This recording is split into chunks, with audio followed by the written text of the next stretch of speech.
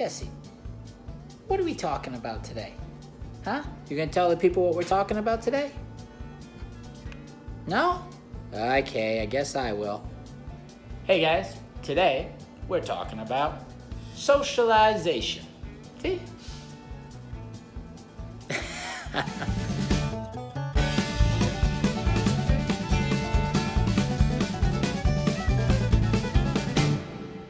So what is socialization and how do we do it? Well, it's exactly as it sounds. We are going to teach our dog how to be social properly, respectfully. Much like, I don't know about you guys, but I was taught how to greet other people respectfully. I say, hi, my name is Josh, and I put my hand out for a handshake. I was taught that. That wasn't something I was born knowing how to do. Now, you know, just like humans, if a dog greets another dog disrespectfully, they do that to the wrong dog, that dog's going to want to correct them, put them in their place.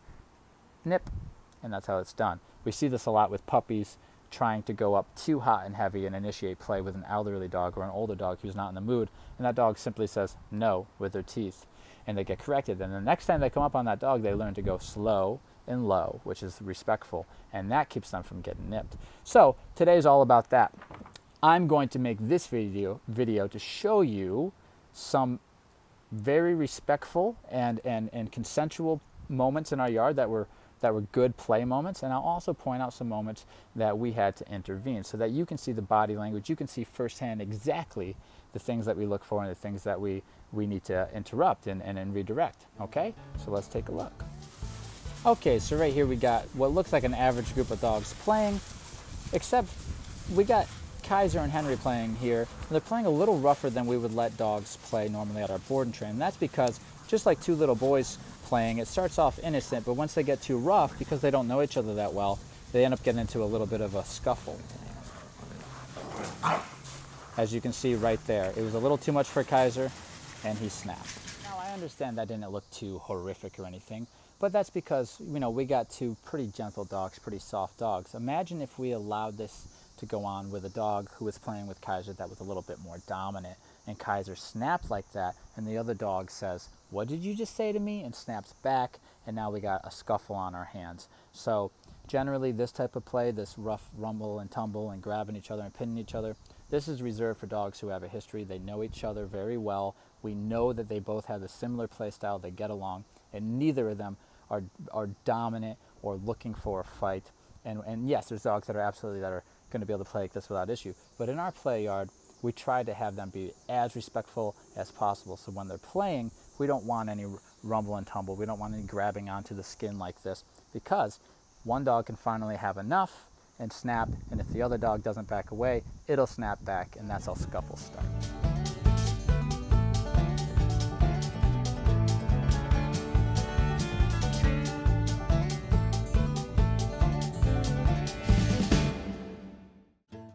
Now, what does a proper greeting look like for dogs who haven't met before? Well, we're about to see it.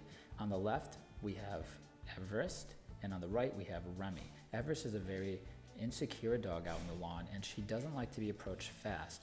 Now, Remy likes to usually, he approaches dogs really fast, but since he came to our board and train, we've taught him how to come up on a dog that he hasn't met and doesn't have a relationship with, and how to do it respectfully, slow, relaxed, and not asking too much out of the dog. Now this opens Everest up, and this allows her to feel comfortable around him, so she's greeting him, she's sniffing him, and watch, if you can see, she's going to allow him to sniff her without walking away. This is very respectful. He waited for consent, and now she's allowing him. So this is a proper way for dogs to greet. The energy is extremely low, and they're just getting to know each other. They're not jumping all over each other. Now, if Remy came up too hot and heavy, Everest is likely to snap, actually. Correct him for that. So he's doing really well. We're really impressed with his choice here, and that really made Everest feel more comfortable in the lawn. Another concept that you should be aware of before socializing your pup is the third wheel syndrome, right? I know I've been on a date before, and I brought a friend along with me back in high school, and the date just didn't feel right. Me and my girlfriend couldn't express ourselves authentically with our friend sitting there, you know? So the same thing kind of happens when dogs are playing. It's best if they play in couples rather than in groups. And you'll notice this happens naturally with balanced dogs. It'll be a dog and a dog playing, and then a third dog might come up and try to throw off that dynamic, try to steal the play.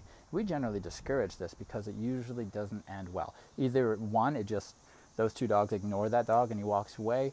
Two, it kind of stops the play and nobody's having a good time anymore. Or three, it turns into multiple dogs playing and it can get carried away very quickly. So you'll notice in this video how nice it looks when the dogs are just playing in couples. So if your dog's playing with another dog and they're enjoying themselves and they're being very appropriate, if another dog tries to come in and like hop onto the pile, discourage that. Nothing good's gonna come out of that. Okay, so as we can see here, we got Coda, the little French bulldog, playing with Devlin, the Chesapeake retriever. There's 4 dogs in the lawn right now. There's Kaiser, and Blue's hanging around too.